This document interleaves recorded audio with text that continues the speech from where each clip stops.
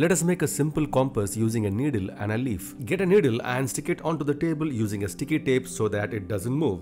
Now take a permanent magnet and slide it on the needle. Now flip the magnet upside down and do it again. Repeat this step 30 to 40 times. Doing so, the needle will be magnetized temporarily. Get a leaf, preferably a dried one, and transfer the needle on the leaf.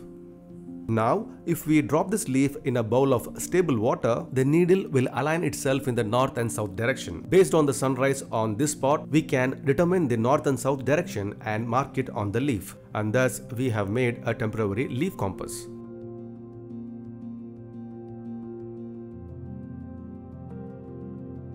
You can make this using a variety of pins and nails, and there are many places you can find magnets like motors, headphones, earpods, computer hard disk, speakers, or even buzzers.